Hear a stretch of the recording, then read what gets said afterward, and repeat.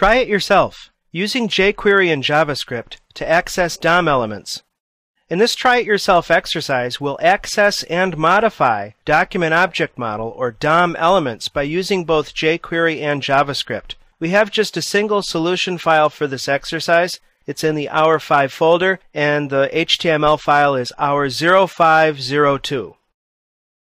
What we're doing here with this file is integrating the jQuery library. Of course, on line 6, we have a script element with a source property that pulls in that library. We discussed and learned how to download the file in the previous Try It Yourself exercise. The function writeIt is executed when the page body loads and changes the content and appearance of the text. The text otherwise, if it weren't for jQuery, would say jQuery or JavaScript, and then which method do you prefer?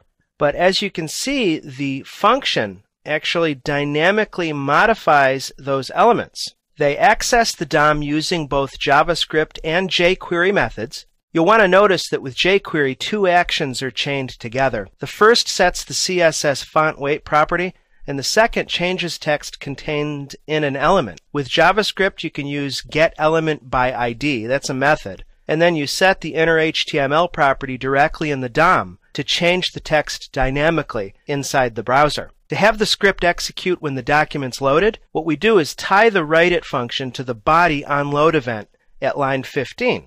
Without any further ado, let's run the project in a browser, and we can see the jQuery instantly comes into action, and all we wind up with is the bold jQuery and the replaced text, I prefer jQuery.